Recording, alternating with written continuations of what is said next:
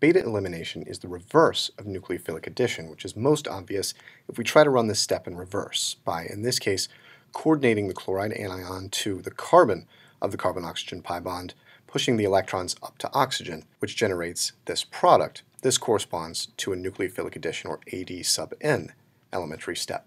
Beta elimination is the reverse of this and involves donation of a non-bonding lone pair toward a sigma star antibonding orbital with the formation of a new pi bond. This is another example of a step that's wholly intramolecular, occurring entirely within a single molecule.